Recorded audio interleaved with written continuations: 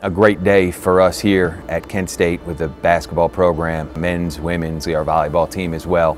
To be able to open this practice facility, it means a lot for our players and their development. Having this space for our student athletes not only provides an advantage for them to be able to play whenever they want in the off season, but it gives us some flexibility in our scheduling. Well, the new development center that we have here is going to really enhance our ability for our players to get extra work in. The MAC Center houses 5 varsity collegiate athletic sports, and so there's times that we just can't get in there. We've had the pleasure of having very successful nursing students or education majors that have very demanding schedules. We have so many things going on in the MAC Center throughout the season that there's a lot of times we weren't able to practice or work out or get extra shots in our building. The best bang for the buck was probably this practice facility. We found this one to be the most powerful because it's going to impact so many different people.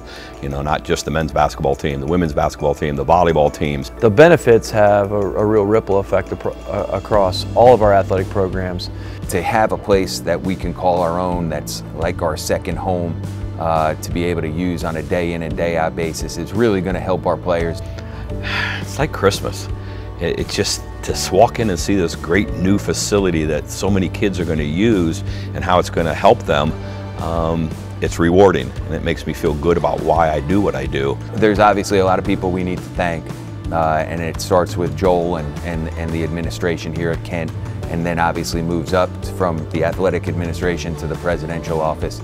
It's hard to believe it's here. It's great. We've been talking about it. I just want to really thank our administration for seeing this through, our advancement crew in athletics for helping raise the dollars. Everybody who gave to this effort, it's a very tangible thing that we're able to use and get better. I just want to say a big thanks, and we're very fortunate, you know, to the athletic department, the university, the president and Joel, and all those in the Golden Fascist Club for helping. The NADC, the board that donates money to the athletic department, their resources helped make this happen, and there's a lot of people that worked on this project.